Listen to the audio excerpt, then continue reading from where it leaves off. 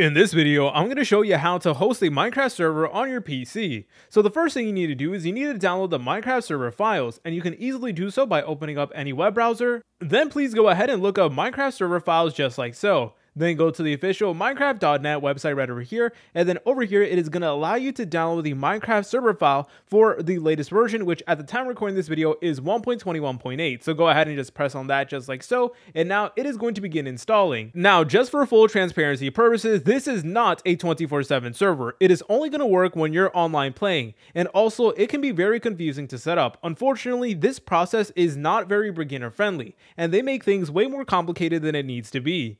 And this server is going to be powered through your internet, so that means anybody who joins your Minecraft server is able to see your IP, and they can get personal information like your address and stuff like that, which can obviously pose a serious risk. And also, it really does require you to have a higher end device. So if you have a lower end device, or maybe your PC is getting a little bit old, then you may have trouble running your server smoothly. You may experience lag and stuff like that. But if you guys don't want any of those problems and you want a simple and premium solution, then consider checking out our partners over at Simple Game Hosting. Simple Game Hosting offers affordable and high quality Minecraft server hosting where you're easily able to set up a unlimited slot 24/7 server with you and your friends. Simple Game Hosting doesn't need your Wi-Fi in order to run properly, so you don't have to worry about lag or anything like that. And in fact, it is so powerful that it can support huge mod packs like Pixelmon, Cobblemon, etc. And of course, you are able to easily add things like mods, plugins, and mod packs with the click of a single button. And Simple Game Hosting is incredibly beginner friendly with their dozens of video tutorials along with 24/7 live customer support where you can have a Minecraft server expert walk you through the entire process start to finish creating your Minecraft server. And at the moment, they're currently doing a sale where everybody who gets a Minecraft server gets 25% off their very first month of server hosting. So guys, if you want an affordable and premium solution,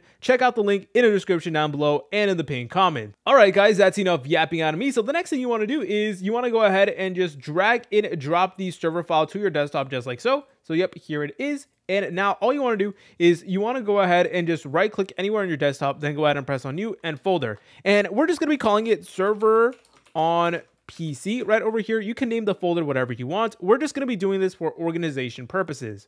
Okay, so once you went ahead and named it, please go ahead and open up this folder, and by default it is going to be empty. So now what you want to do is you want to drag and drop the server file inside of here just like so.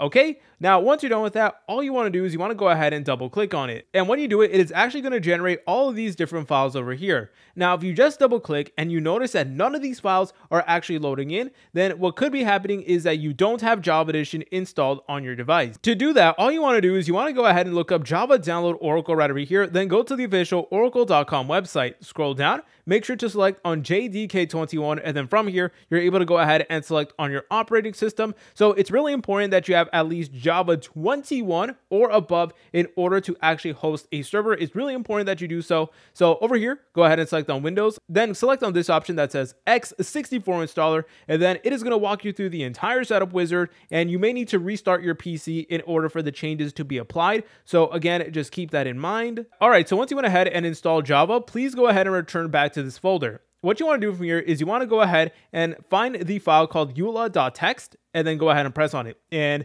what you want to do is you want to go to the last line, and where it says eula equals false, change that to say equals true. So please go ahead and do so. Then you guys can go ahead and press on file, then go ahead and press on save in order to save the necessary changes.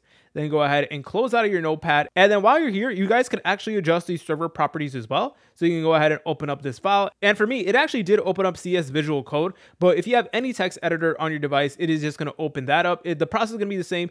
But you can go ahead and change things like the difficulty, allow flight, nether, etc. So you can make all the necessary changes over here. But anyways, once you're done making those changes, go ahead and select on the server.jar file. Go ahead and just double click on it just like so. And now this time it is going to go ahead and actually begin your Minecraft server. All right, there you go. It is now going to open up this window right over here. And as you're able to tell, it is going to say preparing and stuff like that. So this is the console, and the console is basically a written record of all the activity in your server. Anybody who joins the server, anybody who types something in the chat, etc., is going to appear right over here. So now all you want to do is you want to go ahead and wait for the server to actually begin right over here. All right, now that your server is done, let's go ahead and join it. So please open up the Minecraft launcher and load into the version of Minecraft that you made your server for. So for this video, we made it for Minecraft 1.21.8. So that means we need to load into Minecraft 1.21.8 right over here. All right, then once you're here in Minecraft, please go ahead and select on multiplayer, then go ahead and press on add server, and where it says server address, go ahead and type in localhost right over here. Then go ahead and press on done. Then scroll down and you will now notice that our server is actually open, and all you want to do from here is you want to go ahead and press on join servers just like this, and then there you go. We are now in our server. Go ahead and see if it does work. Go ahead and load in some chunks just to prepare your server and stuff like that. So now it is time for the tricky part, and that is to make your server accessible to other people. So at the moment, only we are allowed to join our own server, but if you want your friends to join your server, which is the most important part, then you're going to need to do a process called port forwarding. Now I'm not going to lie to you guys, port forwarding can be a little bit tricky at first, but in the description down below, I'm going to be linking a full in-depth tutorial showing you guys how to port forward. And it is actually made by a good friend of mine, the Breakdown XYZ, so shout outs to you, my man, and he explains it really wonderfully. If you guys found this video helpful, make sure to leave a like and subscribe. I'll see you in the next tutorial.